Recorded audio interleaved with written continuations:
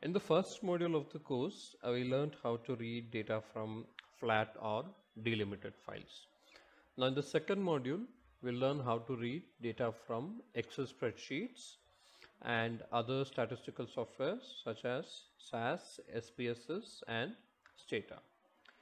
Now we are going to use two packages here, R packages. One is readxl, which we'll use for reading data from Excel spreadsheets, and the second one is haven, which we'll use for reading data from files of other statistical softwares.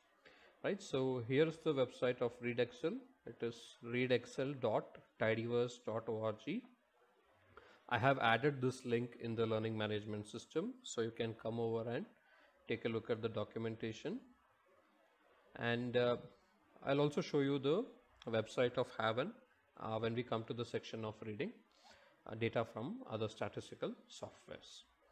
Now specifically with readxl, this what we'll do, we'll learn how to list sheets in an Excel workbook, right? So an Excel workbook can contain multiple sheets, so we need to know how many sheets are there and from which sheet we are trying to read the data.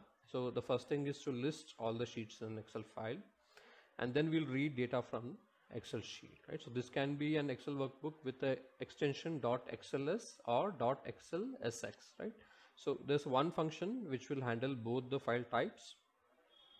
We'll also learn how to read specific cells, that is, we'll learn to read data from a range of cells. This is in case you don't want to read all the data that is present in the particular sheet. We'll also learn to read data from specific rows and specific columns, right? So let us get started. The first thing that we'll do is we'll list all the sheets in an Excel workbook. Now before you get started, I want you to download this particular file, which is sample.xls from the learning management system or from our GitHub repository, right? And you can store it in the same folder as your RStudio project, or create a new subfolder called data and you can save it here, right? So the file is sample.xls. Here is the file, just has some very basic data. This is from dummy data from Google Analytics, right? And we'll use this particular file to explore how to read data from an Excel spreadsheet. Okay, so the first thing is to list the sheets in a Excel workbook, and you can do that using excel_sheets, right? So let us try this out. First you install the readxl package. You can do that using install.packages, right? Once you install this, you can load it into the current session using the library function.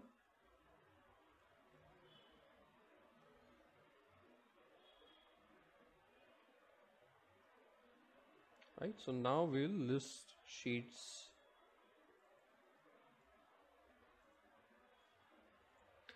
Now we'll list all the sheets in the file. Right, so using excel_sheets, and then you specify the location and name of the file. So the file is in the data subfolder. So I'll first specify the name of the folder, followed by the name of the file and the extension. Right, so there are three sheets, right? Sheet 1, sheet 2, and the third sheet is called ecom, right? So we can verify this, right? So there's three sheets, sheet 1, sheet 2, and ecom. Now the data that we want to read is in the ecom sheet, right? So when we read the data, we'll have to specify the name of the sheet. So now let us see how we can read data from an Excel spreadsheet. So the function is read_excel. Right, so you first use the function read_excel, followed by the location and the name of the file, and then you have to specify the sheet from which the data has to be read. Now this can be done in two ways. One way is to specify the name of the sheet or the position of the sheet, right? So in our case, the sheet has a name which is ecom, and it is the third sheet in the file. So we'll try both the ways to read data from this particular sheet. Read data from sheet, so we'll use read_excel data/sample.xls, and then I'm going to specify sheet is equal to econ. Right, so when you're specifying the name of the sheet, ensure that it is enclosed in single or double quotes because it is a text. Right, so let us run this. Right, so here you can see the data, right? The 7 rows, 5 columns, right? And you can see all the rows and columns here. Right, so now let us see the other way to read the same data, but this time we'll specify the sheet number. It's third sheet. So let us see if we get the same data here. Right, so you can see the same data here, 7 rows, 5 columns, and all the data is displayed here. Right, so whenever you're reading the data from a sheet, either you can use the name of the sheet if it has been assigned a name, or you can use the number of the sheet, or that is the number or position of the sheet in the Excel workbook. Right, so now we know how to read data from an Excel spreadsheet. Now the next thing that we need to do is, you may not always want to read all the data that is present in a sheet, right? So you might just want to read data from a particular range of cells, right? So let us say in this case, we just want to read data in this range of cell, right? So let me just mark it. Right, so we want to read data from cell B1 to cell C4. That is 2 columns and 4 rows, including the column name. Right, so we'll try this now, how to read this data. So I go back to RStudio, read data from specific cells. Right, so I'm going to use the same function again, read_xl. It's the same Excel workbook, sample.xls. Right, we also have to specify the sheet, so I'm going to specify third sheet, and now I will specify the range of the cells using the range argument, and I'm going to specify the range here as B1 up to C4. Right, so I said read all the data from cell B1 up to cell C4. So you can see the same data set here, right? Users and new users, and the first row data is 43,296, 42,38, and here it is 10,983 and 7,636. Right, so this is one method. Now there are other methods as well, but this is one method where you can specify the range of the cells using the range argument, and within single or double quotes you specify the range of the cells as well. So in this case it was B1 to C4. Now there is another technique, right? So here what we'll do is we'll first specify, so it is data slash sample.xls, and sheet is equal to 3, and now I'll specify the range, but I will use a different technique. Right, so here we have cell B1 to C4. Okay, so what we are doing is we are starting from cell B1, and then we are covering 4 rows including the first row, and we are covering 2 columns. Right, so you start from cell B1 and you come down 4 rows including the first cell, and you cover 2 columns including the B column. Right, so this can be expressed as, use a function called anchor. Right, start from cell B1, right, and I'm going to give the dimension. Right, I'm going to give the dimension of the range of the cell that needs to be covered. Right, so that is 4 rows and 2 columns. Right, so if you start from B1 including the first cell, that is 4 rows, right, and 2 columns, that is column B and column C, and that is what we have specified here as well. Right, start with the B1 cell and cover 4 rows and 2 columns including first cell and the B column. So just for comparison, I'm going to run this code as well so that you can see the output there and compare the output with this part of the code. Right, so you can see the same data here. Right, so we have 2 columns and 4 rows including the column name, and the same output is here as well. Right, 2 columns and 4 rows.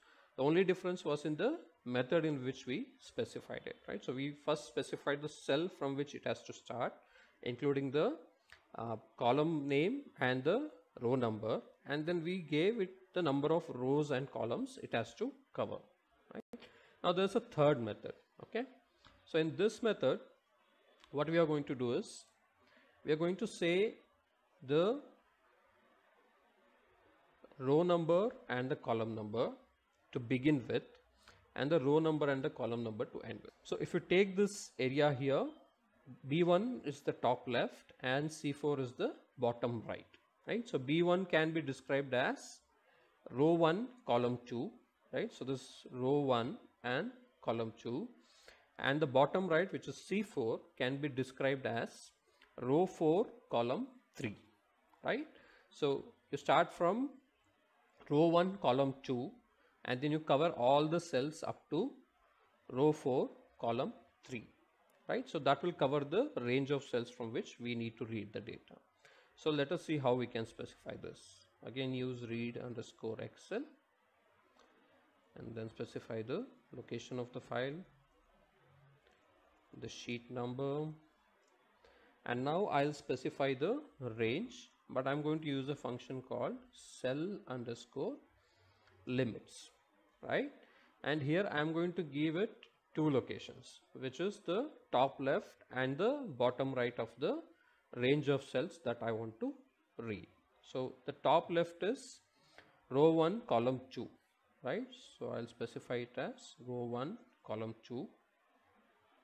Okay, and the bottom left is row 4 column 3, right? So that would be row 4 column 3, right? All of this is going inside the cell limits function, right?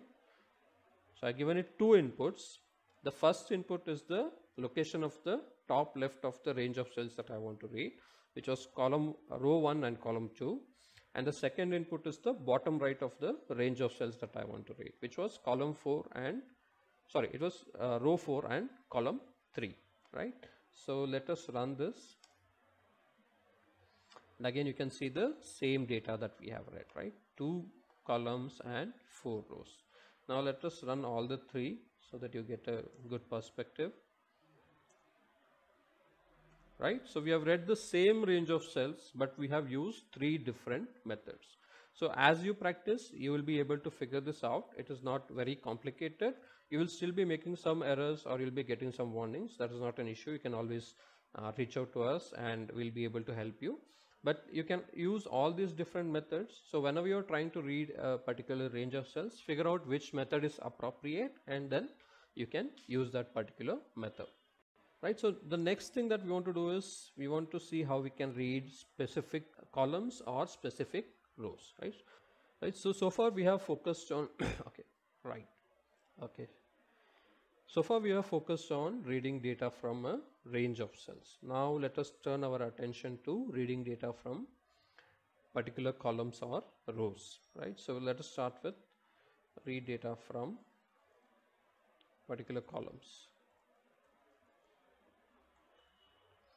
So we are going to use the same function, read_xl, sample.xls. We want to read data from the third sheet, and now we'll specify the range using the cell_calls function, right? Since we want to read the second and third column, we'll mention it like this.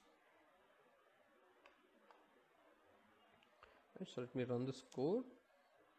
Right, so you can see that it has read all the rows of the second and third column, right? B and C, users and new users, all the rows have been read. So whenever you want to read data of all the rows but of particular columns, then use the cell_calls function, and within that you specify the columns from which the data has to be read. Similarly, we can read data for particular rows.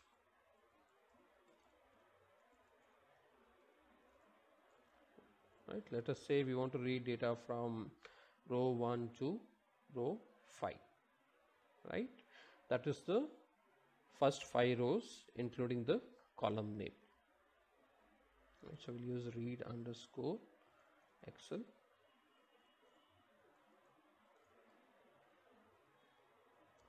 Sheet is equal to 3, and now in range I will use a function called cell underscore rows, right? And within this I'm going to specify the first 5 rows, right? Row 1 to row 5, right? So you can see the first row, 4 rows of data and the column name, right? So we now know how to read data from Excel spreadsheet, and we also know how to read data from a particular range of cells or particular columns and rows, right? And some of the things that we covered in the previous module with respect to flat or delimited files, like how to handle column names, how to skip rows, and how to specify the maximum number of rows that need to be read, and how to specify the data type for each column are applicable here as well, right? So here if you go to the reference section in the website, right, you can see that read underscore xl has all those arguments as well, right? Call underscore names is set to true, so it will by default assume that the column names are present. Call underscore types, again you can use this for specifying the data types of the column. You can skip a certain number of rows, you can specify the maximum number of rows that must be read, right? So all these options are here.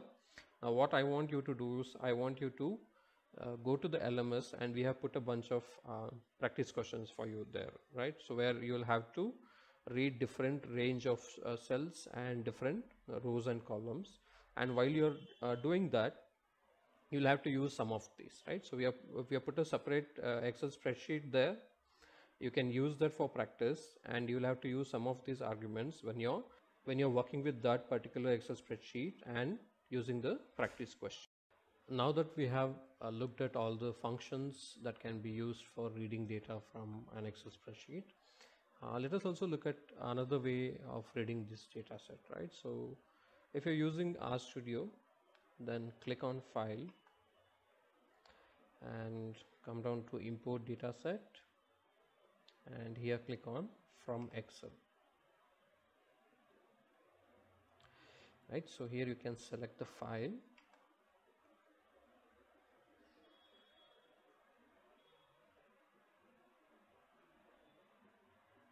and so go to Data and Sample.xls,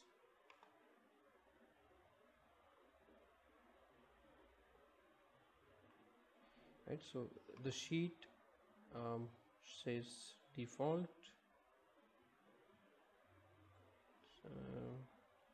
Yeah, so now let us select the sheet which is econ,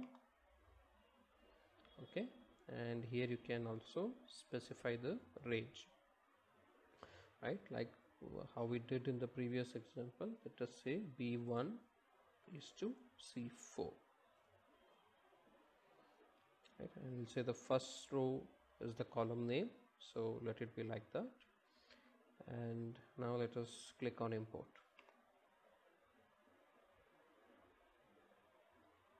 right? So you can see the data that has been imported, right?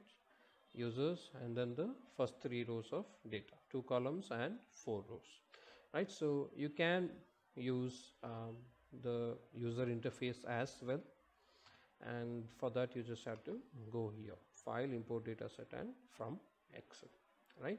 So you can use the user interface as well. Try both the methods, write some code, and when you want you can also use the RStudio user interface.